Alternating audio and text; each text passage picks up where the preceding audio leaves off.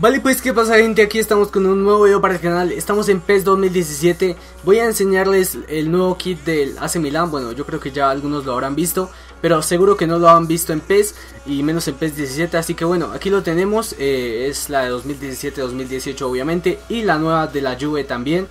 La amarilla no me gustó un culo, pero bueno, la blanca sí que está bastante severa. Así que bueno, vamos a seleccionar estadio. San Siro obviamente, aquí lo dejamos en leyenda como pueden ver. Y nada, la formación ya la tengo hecha, está por aquí, cargar, a ver, principal ofensivo, ahí estamos. Solo falta hacer un cambio que es sacar a Vaca. A ver, por cierto, ya hice todas las transferencias que había que hacer, obviamente, para que pues quede lo más realista posible. Así que bueno, ahí estamos, Andrés Silva, Calhanoglu, Kessie, Ricardo Rodríguez y Musacchio. Conti también se está diciendo, por cierto, Fabio Borini también. Conti se está diciendo que está prácticamente cerrado el fichaje por 22 millones más otro jugador, pero no me acuerdo quién es. En fin, por aquí tenemos a Andrés Silva, que se parece bastante, Calhanoglu también, Musacchio también, Kessie también, Ricardo Rodríguez, que es una bestia para jugar también, con bestia en el buen sentido de la palabra. Así que bueno, vamos a jugar el partido. La Juve tiene pues la formación con la que jugó la final de la Champions, solo falta Chiellini y meterá que irá en cambio de Marquisio, pero bueno, no me voy a colocar a eso. Nada, vamos a avanzar. Para los que se pregunten cómo hice esto de meter los kits nuevos y demás, pues sencillamente como meter un option file pero uno por uno. Entonces pues me tocó buscar el uniforme del Milan de la 2017-2018, meterlo, y igualmente los de la Juve. Así que bueno, ahí estamos en San Siro. Obviamente voy a jugar el partido porque como no está el estadio de la Juve, pues pailas. Así que bueno, ahí está Montolivo de capitán contra Gianluigi Buffon, como pueden ver. El uniforme de la Juve, bueno, los uniformes primero que todo, como son creados por la gente, no están perfectamente hechos. Así que bueno, como ven, el uniforme de portero de Donnarumma se ve mejor que el uniforme de los jugadores, porque el uniforme de portero sí que viene el predeterminado, sí que es el predeterminado, porque ese es hecho por Konami, por PES. En cambio el uniforme de 2017-2018 es hecho por la gente, por la comunidad de PES. Así que bueno, creo que no hay nada más que comentar, que si se lo quieren descargar pues sencillamente tienen que descargarlo en las imágenes de los uniformes y pasarlos a una carpeta que se llame una carpeta, a una USB que tenga una carpeta llamada PS4. Dentro de la carpeta PS4 otra que se llame WPES. Ahí meten los uniformes, luego a una configuración, bueno, a editar, y pasan las imágenes, exportan las imágenes, importan, perdón, las imágenes a PES, luego van a equipo por equipo y las pegan. Así que bueno, eso fue lo que hice yo. Ahí está Ricardo Rodríguez, que como les digo es un animal para jugar, o sea, juega muchísimo, parce. Estoy viendo videos del man y es buenísimo. Así que bueno, ese man no sé quién es, porque ni siquiera tiene la cara, debe ser... ¿En serio Pjanic no tiene la cara? No me lo creo. No, sí, Pjanic tiene la cara, ¿no? ¿Quién más puede ser? Sí, parce. ¿En serio? No me lo creo que Pjanic no tenga la cara hecha. Vamos a verlo ahora mismo, porque no debe tenerla hecha al 100%. O sea, Andrés Silva ahí la tiene hecha, se ve todo pinta, como en la vida real. Así que bueno, voy a ver si de verdad Pjanic no tiene la cara hecha. Sacamos. A ver, Pjanic. No, o sea, es que no me lo creo que no tenga la cara hecha. Donnarumma la tiene, Romagnoli también, Musacchio también, Abate también, Ricardo Rodríguez también, Montolivo también, Kessie también, Calhanoglu también, Andrés Silva, este es Andrés Silva, no, este es Suso, Bonaventura y Andrés Silva también. Buffon obviamente la tiene, Chiellini, bueno, Bonucci, Benatia, Dani Alves, Alexandro. ¿En serio Pjanic no la tiene, parce? LOL, huevón, no tiene la cara Pjanic. Pero en el PES 16 sí la tenía, ¿no? No me lo creo. Bueno, Marquisio, o sea, el único que no tiene la cara es Pjanic en este partido. Amazing, no me lo creo, o sea, en serio que no me lo creo, porque pues yo que sé, Pjanic en el 16 la tenía, en el 15 también, y es severo jugador, o sea, no me lo creo. Pero bueno, vamos a jugar el partido. Si quieren más de este tipo de videos con las nuevas equipaciones y demás, pues me lo dejan por los comentarios, dejen su like también, si quieren más PES. Y pues eso, podría ser una miniserie, sería jugando con las nuevas equipaciones de los equipos. Podría jugar un Chelsea Manchester United con las nuevas equipaciones, también un City Liverpool con las nuevas equipaciones. Así que bueno, hay bastantes equipos. Bueno, Atlético de Madrid versus Real Madrid también lo podría jugar con las nuevas equipaciones. Así que me lo dejan por los comentarios y yo me lo planteo. Y si veo bastantes likes y comentarios lo hago. ¡Oh, que se viene el gol! ¡Uy! Andrés Silva para estrenarse en el San Siro con gol. Pegan el poste. Vamos a ver la jugada de nuevo. Y nada, también quiero comentar un poco, para los que sean hinchas del Milan pues les interesará. Y para los que sean hinchas del fútbol pues también les interesará. Así que bueno, para los que no les gusta el fútbol, no sé qué hacen en este video. Y nada, lo que quiero comentar es que me está gustando bastante lo que está haciendo el Milan ahora mismo. Ya saben que vendió, Silvio Berlusconi era el presidente del Milan y lo vendió. Y ahora pues son otros manes, bueno, otro man. Y el man está invirtiendo, ya invirtió 100 millones en el mercado de transferencias. O sea, ya van 5 fichajes creo, pero con Conti serían 6. Y pues estaría, o sea, yo creo que falta otro delantero más. Ojo, uy, vale. Otro delantero más, no, sino otro extremo más, perdón que me equivoqué. Un extremo que sea buenísimo, o sea, un extremo bestial. Porque Bonaventura es bueno, pero yo lo veo más a Bonaventura como mediocampista. En cambio de Montolivo, porque Montolivo no es que tenga nivel. O sea, yo creo que Montolivo va a ser banca. Bueno, por lo menos al inicio de la temporada, Montolivo va a ser banca. Y para mí la formación debería ser como la tengo ahora mismo. Pero en cambio de Bonaventura de extremo, colocaría a Bonaventura donde está Montolivo, o sea, aquí.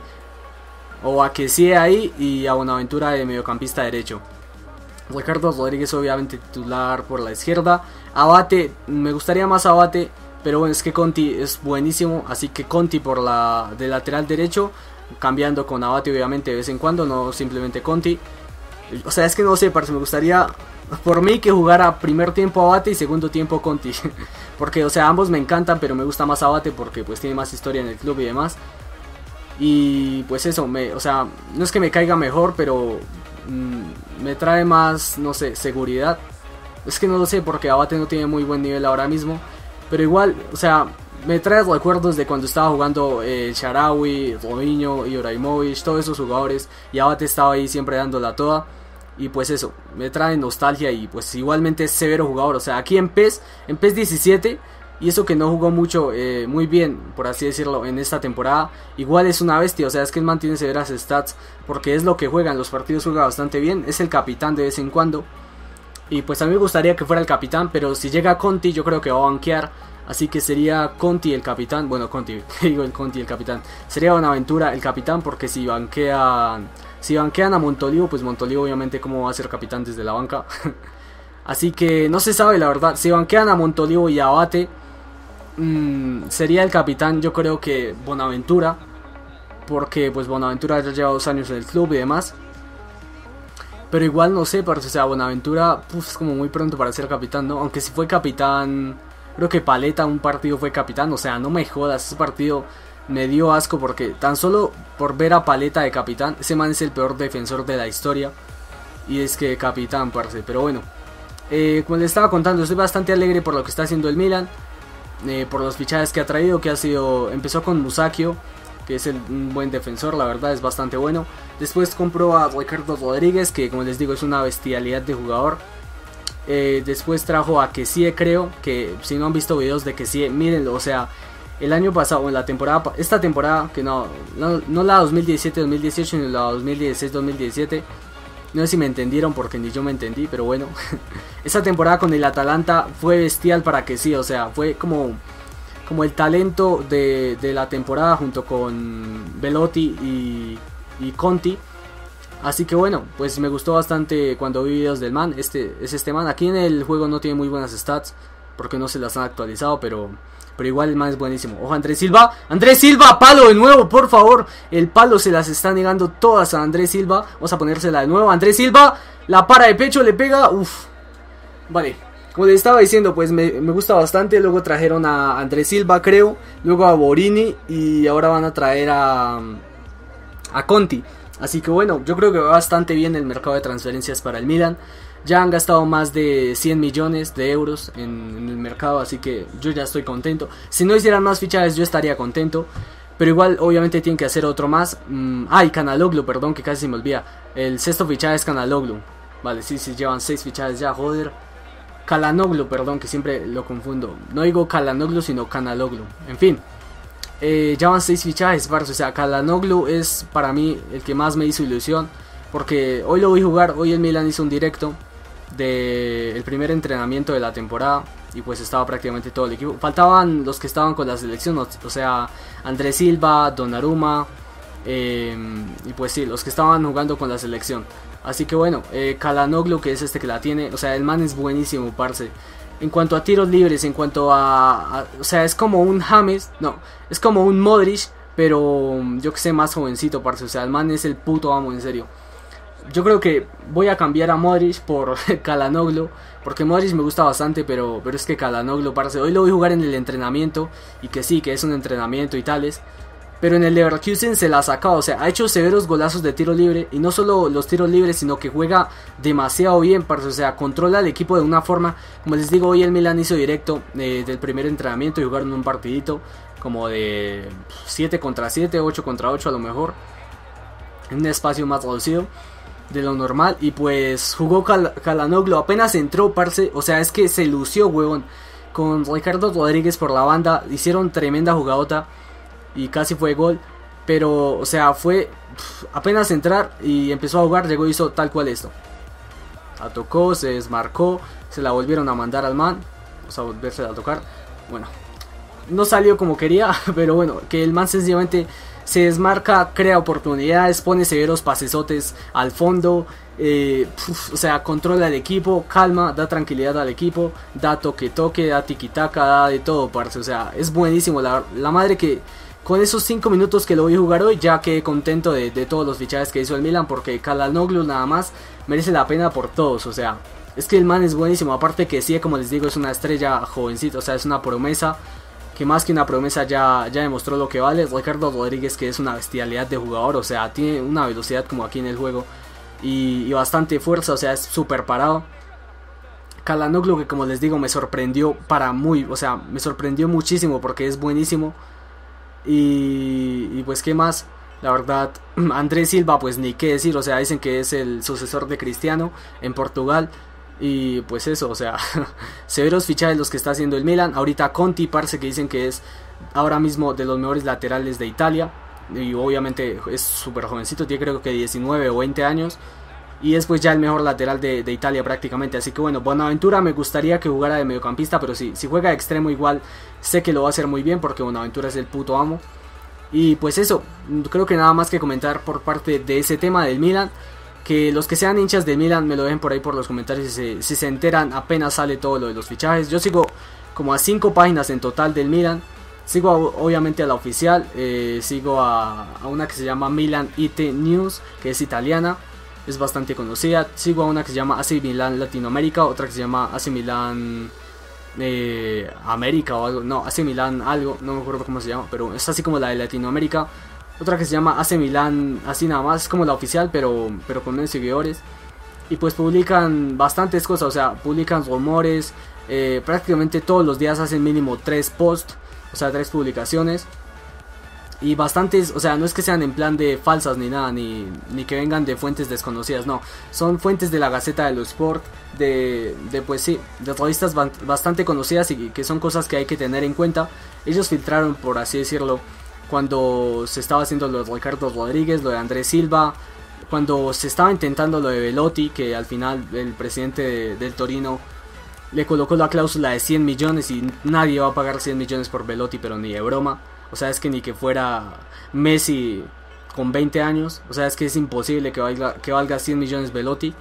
Pero bueno, el Torino está ahí todo motivado cobrando 100 millones por Belotti, y yo creo que se lo están tirando, porque el man ya debería irse del equipo. Para los que no sepan quién es Belotti, es un jugador bestial, un delantero muy bueno, que también fue estrella esta temporada en la Serie A. Y pues es bastante jovencito, pero juega en el Torino. Y el Milan le está ofreciendo al Torino 70 millones de euros. O sea, 70 millones de euros. Que eso es más que se supone que debería ser más que lo que valió Neymar. Porque Neymar oficialmente costó como 65 millones o algo así. Y luego ya entre sumas y lo que se llevó el papá y todo, bueno, que todo eso se supone que fue ilegal, por así decirlo. O que no fue oficial, no se hizo oficial. todo eso, al final Neymar salió costando como 100 millones de euros, parce, o sea, vale, se cortó el video, pero no pasa nada, aquí estamos, continuamos con el video. Aunque ya se va a acabar el partido, ahí está, se termina el partido. Así que bueno, espero les haya gustado el video. Como les digo, Neymar al final terminó costando como 90, 100 millones de euros, con todos los bonus y demás.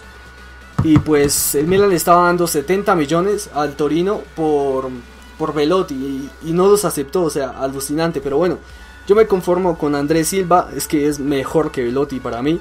Porque, o sea, Belotti 100 millones, perdón, no me jodas, ni porque fuera Cristiano o Messi. Pero bueno, un saludo para todos. Si quieren más de este tipo de videos, pues me lo dejan por los comentarios. Suso también es buenísimo, ya que lo estamos viendo ahí en las repeticiones. Y pues nada, los que sean hinchas de Milan, díganme por ahí en los comentarios qué les parece todo lo que está haciendo el Milan, si creen que hizo buenos fichajes y si creen que necesita algún fichaje más o algunos fichajes más. Así que bueno, todo es válido por ahí en los comentarios, déjenme lo que quieran y nos vemos hasta la próxima, bye. No olviden dejar su like si quieren más de este tipo de videos de PES y demás. Si quieren que lo haga en FIFA también, en plan contratando a los nuevos jugadores en el Milan y demás, pues me lo dejan por los comentarios y lo haré. Bye.